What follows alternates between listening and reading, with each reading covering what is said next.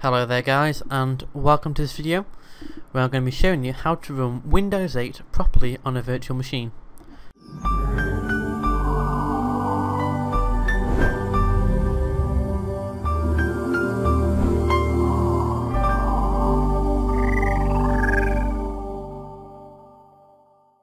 Okay then, so Windows 8's obviously been released, so basically what I'm going to do is I'm going to show you how to actually run it in a virtual machine if you don't have the guts to install it on a physical machine.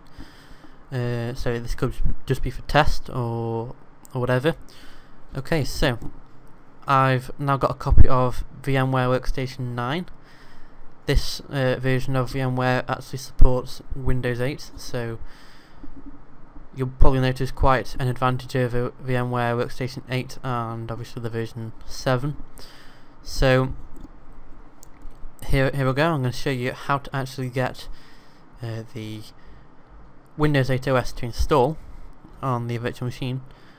Okay then, so at the new VMware Workstation wizard, we need to select Custom, so we can customize the settings of the virtual machine. So Workstation 9, that's the latest obviously, so that gives you 64 gig memory limit, 8 processor limit, 10 network adapters and 2 terabytes worth of disk space limit. Okay, so click next, give this a second just to read the disk. So we've got the option of going straight from the ISO file, the installer disk. So if we have the Windows 8 disk inserted in the physical CD-ROM drive, we can then install from that. So what I'm going to do is I'm just going to say install later. So guest operating system, this is the OS that you'll be running inside the virtual machine. So from here you can run MS-DOS, VMware, Naval, Linux, Microsoft Windows. So as you can see, we've got a whole list of pretty much all of the OSs that Microsoft do, apart from Windows 1.0, but no one uses that anyway, so what's the point in having that? So version, we need that Windows 8 or Windows 8 x64, so that's the one I've got, so that's what I'm selecting. So you can go give it a name, a location, I'll leave that as default for now.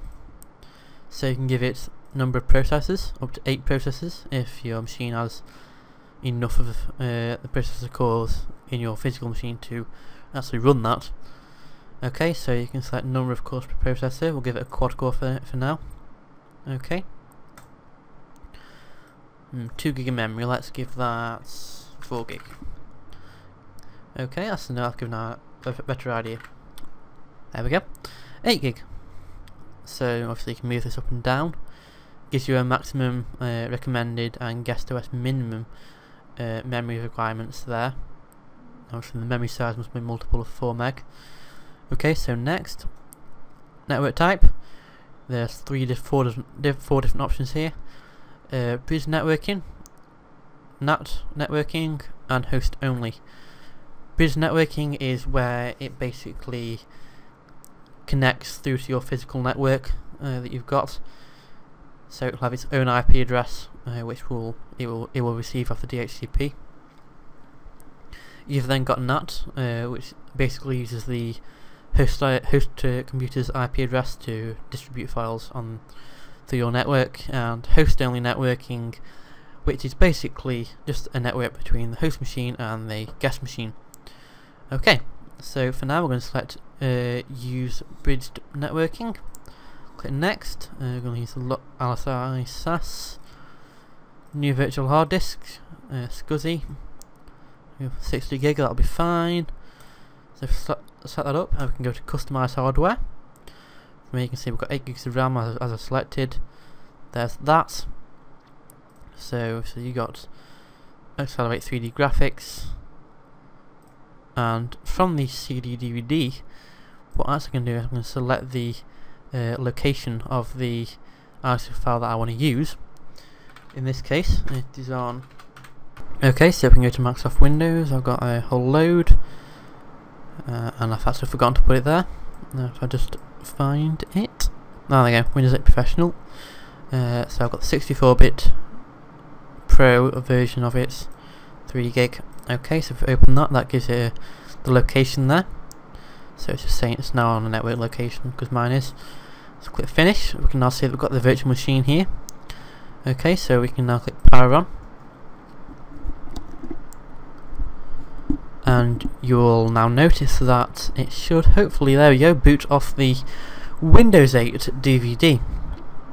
Okay, so this will obviously take a little while to install, but obviously if you've got an ISO file on your hard disk to install it from, I'd recommend doing it from there, because the installation is going to be much quicker, because it can be quicker from the hard disk than it can from the CD-ROM drive. So yeah, wait for that to boot. And once it has, we've got the Windows 8 setup. If you haven't been through the setup yet, please check out my video by clicking the link on below there on the button. Okay, so thank you for watching. Please like, rate, comment and subscribe. If you have any questions, please comment below, and also tell me whether you like Windows 8. So comment below, tell me whether you do like it or not, what could be improved, etc. And thanks for watching.